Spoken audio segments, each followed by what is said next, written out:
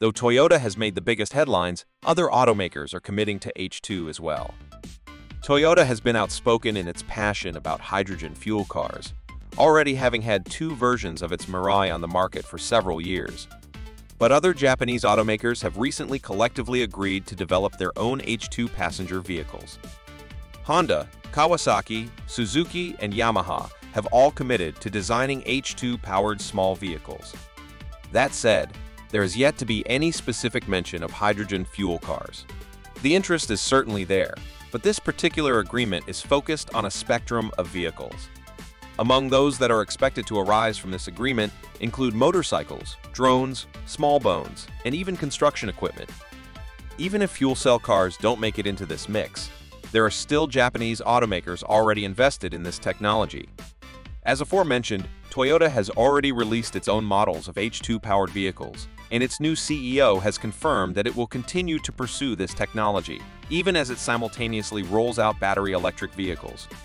As was reported by Hydrogen Fuel News, the company is also releasing several vehicles in its Crown line this fall, many of which will come in H2-powered versions.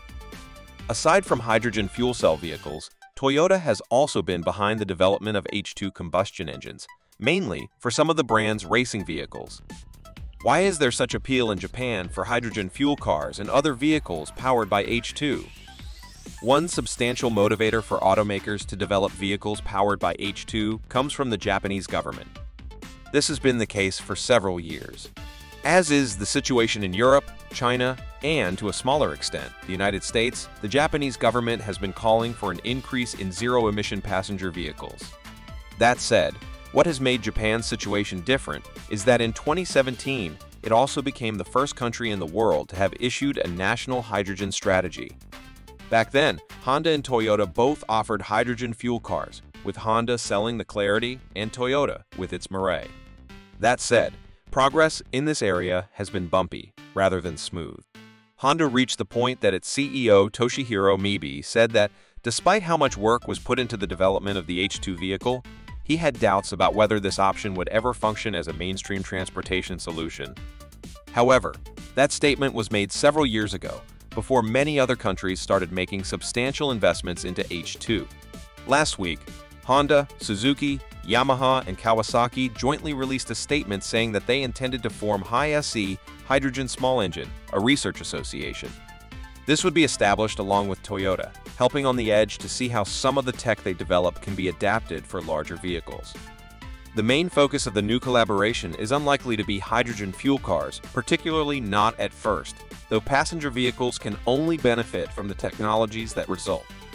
The group also intends to place a focus on H2 combustion technology. Though not as clean as fuel cells, which don't produce carbon emissions, the goal will be to develop hydrogen combustion alternatives to fossil fuel-burning internal combustion engines in order to substantially reduce greenhouse gas emissions, even if they are not entirely eliminated. Interest in H2 combustion has been rapidly growing late, particularly as electric vehicles, EVs, have been becoming rapidly more popular, and their drawbacks such as charging time, lithium demand, and strain on electrical existing grids, which aren't necessarily green themselves, are finding themselves in the spotlight. Finding this video interesting? Hit subscribe and grab our newest ebook on the link below, and leave us a comment. Thank you.